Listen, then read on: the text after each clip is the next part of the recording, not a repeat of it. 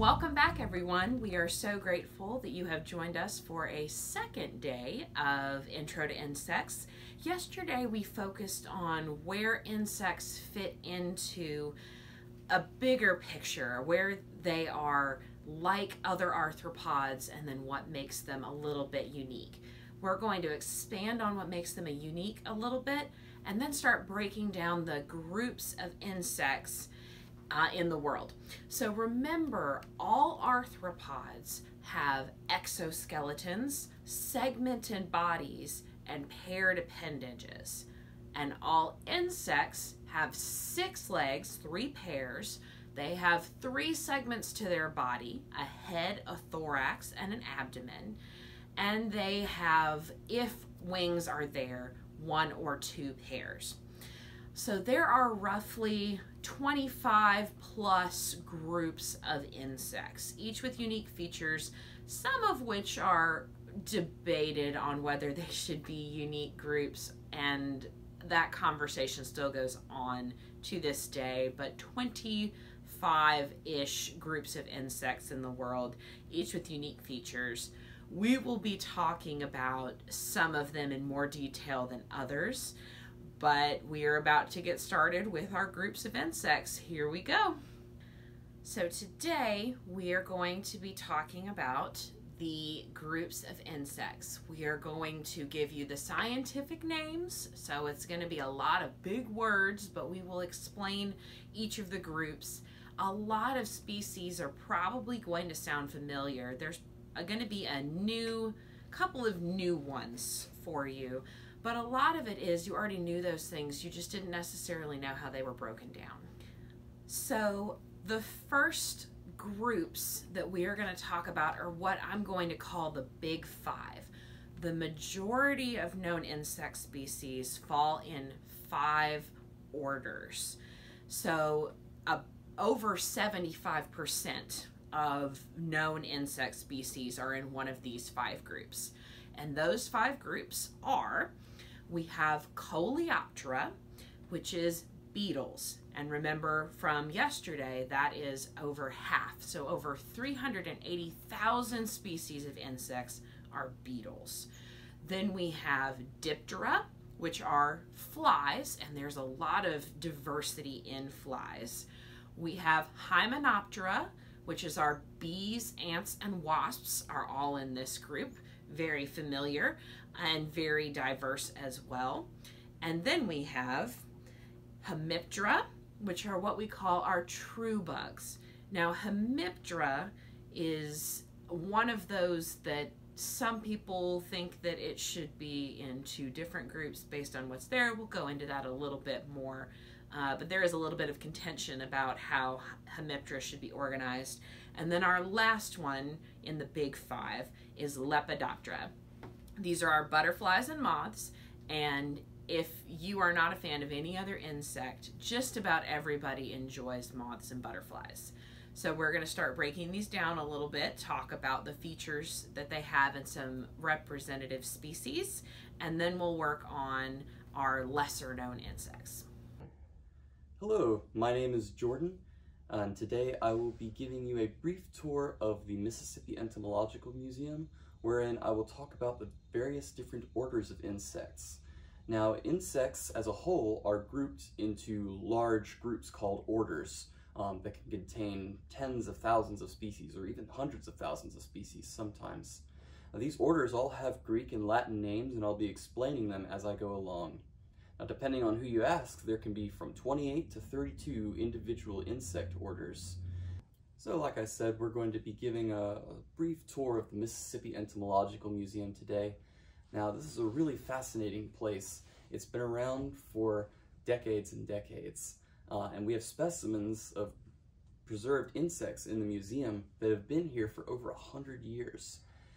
Now, the Mississippi Entomological Museum is the largest housing of dried insect specimens in the state of Mississippi. We actually house over 1.6 million specimens in the museum. So obviously I will only be able to show you a small taste of what we have here today. Now, normally under better circumstances, we have tours that actually come into the museum where I'll show groups of students all around it and show them the high points. And because things are a bit strange right now, we're only able to show you them through video. So I will just be giving you a brief overview of all the different orders that we have here in the museum, and hopefully we can see you again in the future. The first order we're going to start off with is the Coleoptera, or the beetles. Now, in Greek and in Latin, Coleoptera means sheath wing, and it refers to the hardened hind wings of the beetle that act as a shell. Now, beetles are extremely diverse, and they're extremely successful in the animal kingdom, mostly because of these hardened back wings. They basically allow them both mobility, because they're relatively light, and protection from predators. So beetles are essentially like tiny little tanks that are roaming around in the environment. And because of their success, they are extremely diverse. There are over 386,000 species of beetle in the world, and those are just the ones that we know about. It is estimated that there are probably double or triple that number of species of beetles in the world, especially in the tropics. Now, beetles are extremely diverse both in their form and in their feeding habits and in where they live. They actually inhabit basically every environment on Earth except for the open ocean, and they feed on almost every food source you can imagine. There are beetles that feed on other insects, on plants, on decaying organic matter, even carrion and animal droppings. Now, all beetles are going to have chewing mouth parts along with their hardened shells, so that's one of the things that makes them identifiable as beetles. The second largest order of insects is called the Lepidoptera. Now, Lepidoptera is derived from the words lepido and optera, which means scale and then wing. And the reason why they're called that is because if you look at Lepidopteran's wings underneath the microscope, they have these teeny tiny little scales that completely coat the wings and give them all of their amazing colors and patterns. Now, the Lepidoptera are one of the most famous orders because they include the butterflies, and they also include the moths. There are over 157,000 species of Lepidoptera worldwide, again, just the ones that we know about. And over 90% of those species are actually moths. What's interesting about the Lepidoptera is that the butterflies are kind of a group on their own, whereas the moths comprise pretty much everything else. And you can tell butterflies and moths apart based off of their antennae. Butterflies will have these little clubs that look like Q-tip at the end of their antennae, whereas moths have pretty much everything else.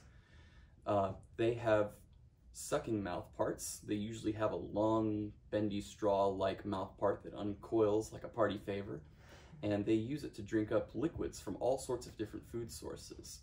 Their primary source of food is flower nectar, but they also feed on sweat, mud, carrion, animal droppings, and even rotting fruit.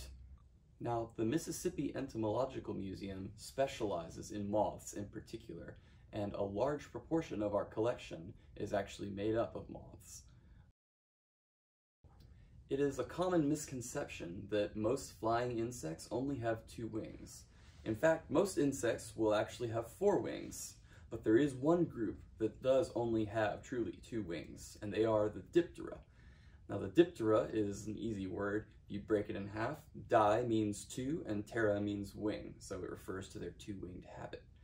Now, like many other insect orders with wings, the second pair of wings has been modified in this order. And in the case of the Diptera, the second pair of wings has been modified into these tiny little lollipop-like structures called halteres. And they basically stick out and they're allowed to vibrate to allow the fly to orient itself in its environment and keep its balance when it's flying and doing all of its amazing aerial maneuvers. Now, there are many different insects that are called flies, like fireflies and dragonflies and scorpion flies, but only the true flies will have 2 wings. And the way that you can tell, at least when they're written, is that true flies will be divided up into 2 words, like a crane fly or a bot fly, whereas words like dragonfly or scorpion fly are all one word. So that's one of the ways that you can tell whether something's a true fly or not if you're reading about it. Now, flies are one of those extremely large orders, just like the other ones we've just discussed. They have over 150,000 known species in the world, and like the others, probably have many more that are yet undescribed. Now flies, like the beetles, have colonized almost every habitat on Earth. There are even flies that live in the Arctic, and in order to do this, they've shed their wings and only crawl around on the ground. Now flies feed on all sorts of different food sources as well, with their sucking or sponging mouth parts. Any insect that has chewing mouth parts isn't going to be a true fly, because the true flies will only have mouth parts that are used for feeding on liquids. The next of the big five orders is one of my personal favorites. It's called the Hymenoptera, and it includes both the ants, the bees, and the wasps. Now, Hymenoptera is built up of two words, hymeno, meaning married, and optera, meaning wing. And this refers to the fact that ants, bees, and wasps have these tiny little hooks on the margins of their wings that allow them to essentially velcro together so that they can function as individual wings. Now, a small number of the Hymenoptera are very familiar to us. We're all familiar with the fire ants, we're all familiar with the bumblebees and the paper wasps and yellow jackets, but many of the Hymenoptera, over 100,000 species of them, are actually solitary Hymenoptera, as opposed to living in colonies. And these solitary Hymenoptera are not seen very frequently by people unless you're looking for them. Now, solitary bees will come in all these amazing different colors and forms, and they actually do a lot of our pollination services for us. Solitary wasps come in even more variety, and most of them have an interesting lifestyle called parasitoidism, where they lay eggs on or inside of a host insect, and then the young wasps will eat the host insect from the inside out over a period of time. The hosts of these parasitoid wasps are mostly going to be insects and spiders, but they can branch off into other organisms as well. We commonly call creepy, crawling arthropods and other things with hard shells bugs, but in actuality, the only true bugs belong to the order Hemiptera. Now, Hemiptera is broken up into the words hemi, meaning half, and optera, meaning wing. And this refers to how a lot of the true bugs will have a little fold in their wing that allows their wing to kind of fold in half. One half of their wing is more thick and leathery than the other half. So now there are over 103,000 species of the Hemiptera, making them the last of the orders in our big five. They are characterized by having piercing and sucking mouth parts. Not a single one of the true bugs will have any chewing mouth parts. They're all going to feed on liquids. They have 2 pairs of wings, making a total of 4, and usually the outer wings are leathery and cover the inner, softer, more membranous wings. The Hemiptera includes a lot of famous insects such as stink bugs, assassin bugs, bed bugs, cicadas, and leafhoppers, among other things. So we spent a little bit of time talking about the big five, our major groups of insects. Now the rest of our insects that are on the planet are not as many in number, but they are out there. And more than likely you've seen some of these at some point and been startled by them, maybe didn't recognize what they were. Hopefully we will be able to give you an idea of what group of insect that strange thing you saw fit into. We are not going to cover all insect orders in this video today. We are going to cover the most diverse, the most representative species, and ones you are more likely to see in the Southeast United States. There are a few groups that are found in other parts of the world that have no representative species in this area. And so we will not be covering those. So do not take this as an inclusive list of all insect groups. There are some we do not cover. So if you have questions about what those are, please let us know, and we will try and get you more information about other insects you might be curious about. So the next large order that we're going to talk about is not one of the big five, but still has over 14,000 species. And it's an order that many fishermen might be familiar with. It's called the Trichoptera, or the caddisflies. Now the words tricho and optera mean that it has hairy wings. Now they're a closely related order to the Lepidoptera, but instead of little microscopic scales on the wings, they have little tiny hairs that cover the wings. Now Trichoptera are fascinating because they live most of their lives as larvae underneath the water in freshwater ponds and flowing streams. And in these places, they will gather around little bits of sand, debris, or anything that they can find of a certain size and make little cases that allow them to protect their bodies. And they can drag these cases around with them as they feed on organic matter underneath the water, and they can draw their head back into the case like a turtle to protect themselves when predators are around. The next largest order that I'd like to cover is the Orthoptera, meaning straight wing. And the orthopterans include the grasshoppers, the crickets, and the katydids.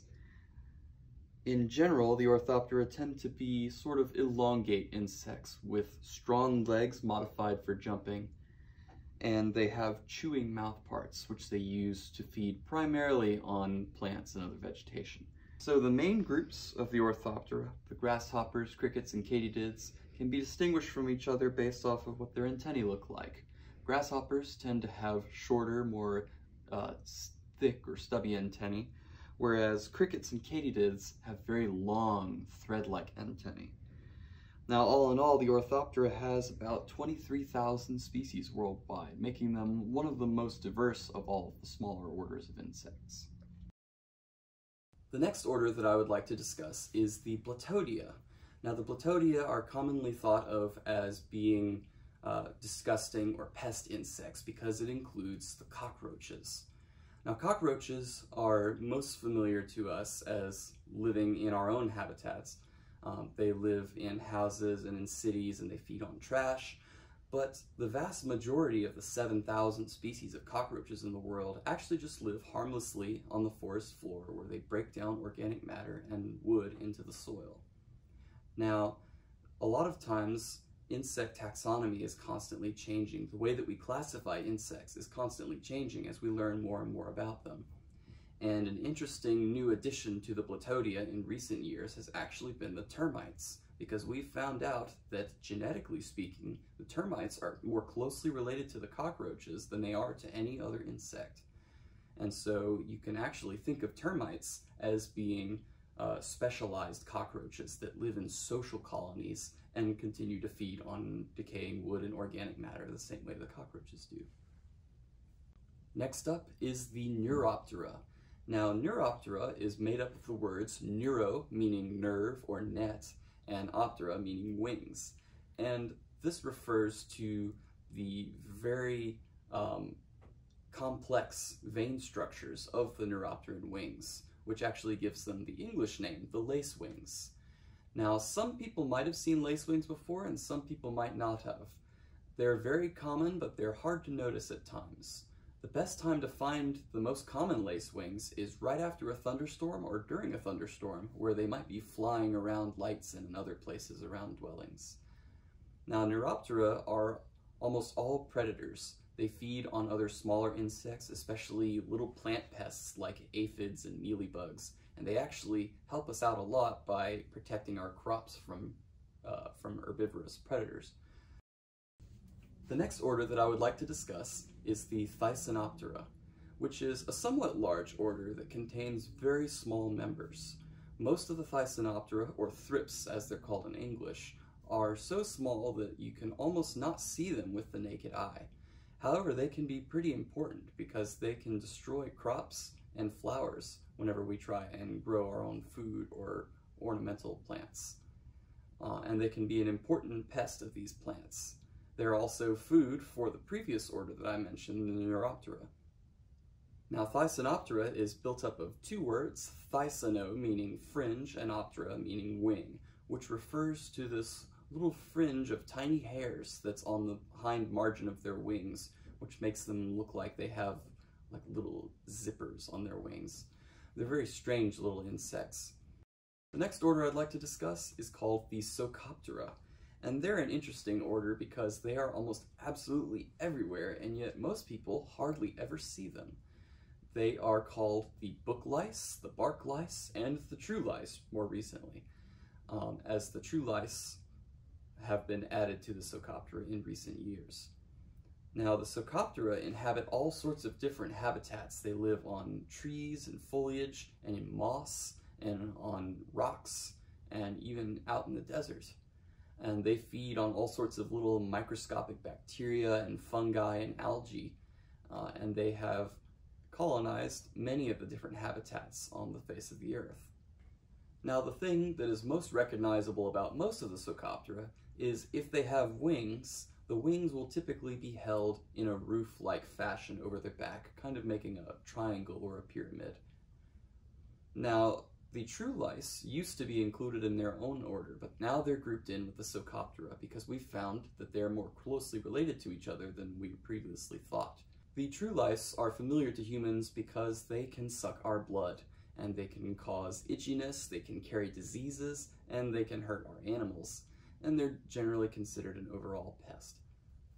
Now, the Plecoptera is another order of aquatic insects that lives most of their lives underneath water in freshwater ponds and streams. Now, they're not commonly seen by humans because they tend to be what are called indicators of water quality. They only live in places where the water is really pure and unpolluted. So you know that when you see the Plecoptera, or as they're more commonly known as stoneflies, then you know that the area that you're in has good water quality. The next order of insects, the Ephemeroptera, is most famous for having a really short adult lifespan. And in fact, that is actually what its name translates into. Ephemero, meaning short or fleeting, and optera, meaning wing. Now, the Ephemeroptera are an ancient order of insects. They're millions and millions of years old, and they haven't changed very much in all that time. They tend to hold their wings up straight over their body and parallel with each other, and they have these tiny little fringes, these hairs that come off of their tail that will stick out behind their body, making them very recognizable. They will come out from their aquatic habitats whenever they emerge as adults in the millions, and they will fly around all over the place, especially around lights, and you can find them on the sides of buildings in extremely large numbers where they'll be eaten en masse by birds and other predators. The next order that I'm going to talk about are the Phasmatodea, the walking sticks. Now, the walking sticks are a very well-known order, even though they're not seen very frequently, and the reason why is obvious. They look just like sticks and plant matter, and whenever they're walking around during the day, they will actually be totally still in the branches of trees and bushes, so it's almost impossible to see them when they're in their natural habitat. Now, there are over 3,000 species of walking sticks throughout the world, and depending on how you measure it, one of the largest insects in the world is in fact a walking stick. It can be the length of your forearm, or almost 2 feet long in length. The next order that I want to discuss is the Mantodea, the praying mantids. Now, these are a really famous order, even though they're not seen terribly commonly. There are around 2,000 species worldwide, and they come in an amazing array of shapes and forms. Some of them can be camouflaged to look like certain flowers and orchids, and some of them can get really, really large, up to 6 or 7 inches in length. The most distinct trait of the praying mantids is their what are called raptorial forelegs, which they hold in front of their body like a velociraptor or a T-Rex. Now, these forelegs are pretty much spring-loaded, and they can fire them out in front of their body to catch incoming prey and snatch flies and even small birds out of the air. And another thing about praying mantids that's really special among the insects is their ability to turn their heads and use their exceptional vision to spot prey. The next order, the Siphonaptera, or the fleas, are also a well-known order because of the ones that feed on our dogs and cats, and even us.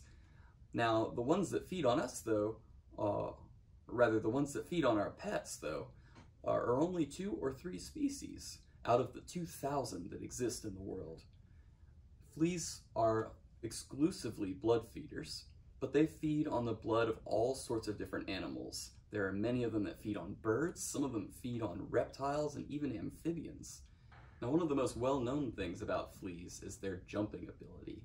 In fact, for their size, they're able to jump over several hundred times their own body length, which allows them to cover vast distances. Another specialized feature of them is the fact that they are flattened, which makes them very difficult to actually scrape off of your body if you're trying to scratch them off. Next up is one of my favorite smaller orders of insects. At just under 2,000 species, the Dermaptera, or the earwigs, live underground or in the soil, especially under large rocks or logs. Now, it's a common misconception that earwigs will crawl into your ear and do all sorts of terrible things to you, but in fact that's not actually true at all. They pretty much live harmlessly in the soil, and the most they can do is pinch you with their tiny little pinchers on the back end of their body, which don't hurt at all. The next order is my absolute favorite order. It's called the Mecoptera, or the scorpion flies. Now, Mecoptera is built up of the words meco, meaning long, and optera, meaning wing, which refers to the fact that their wings are kind of long for their body. They tend to have all sorts of amazing stripes and spots and patterns all over their wings, and in Mississippi we have over 20 species of them. Now, the most noticeable thing about the Mecoptera is that the males have what looks almost exactly like a scorpion's tail hanging over the hind end of their body. However, it's totally harmless, it's a total coincidence, and they can't actually use it to sting anything. Mecoptera tend to live in well-forested areas in the shade among low-growing broadleaf plants, where they will wait around for things to either poop on the plants or for insects to fall out of the upper layers of the forest and fall onto the plants where they can eat them.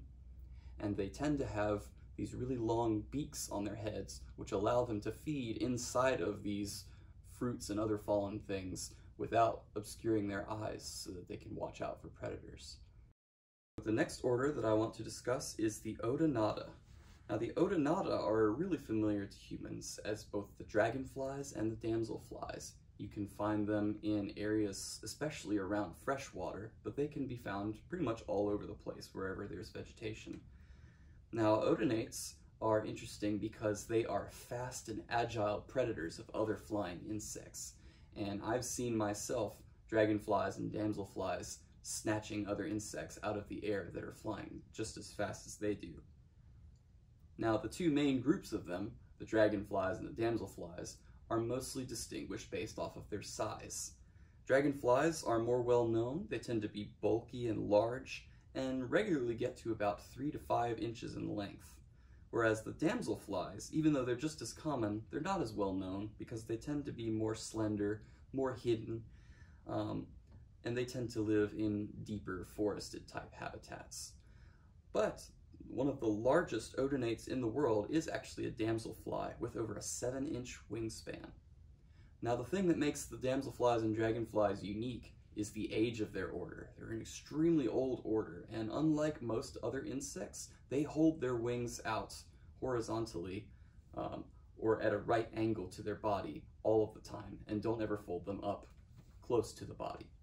Our final order that we're going to be discussing today is the Megaloptera. Now, they used to be part of the Neuroptera, but as we learned more about their genetic lineage, we found that they are separate from them. Now, the Megaloptera look just like large lacewings, but they tend to live underneath the water as larvae. Whenever they come out as adults, they're often attracted to lights, and they tend to live in areas that are close to streams and ponds and lakes. The most fascinating member of the Megaloptera is an insect called a Dobson fly, which most people have never seen before but are shocked by whenever they see it. They can get up to 3 or 4 inches long, and they can have enormous jaws on the males. Sometimes the jaws are so large that the males can't even use them for fighting or for feeding or anything. They're simply used for showing off to the females. So that is the end of the groups of insects that we are going to be talking about today. There are a handful of others that we are not going to cover, and remember, if you have questions about those, please let us know, and we will try and get resources to you about those a little more obscure kinds of insects. We have seen all of these in the state. Insects as a whole are incredibly diverse, very interesting.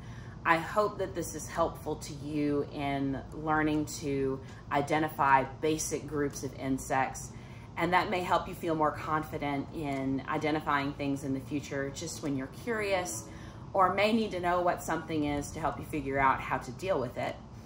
If you have questions or comments, we would love to hear from you in the comment section below, on our social media. We are always looking for ways to help people learn what they want to about insects. Thank you so much for joining us today, and we hope to see you tomorrow.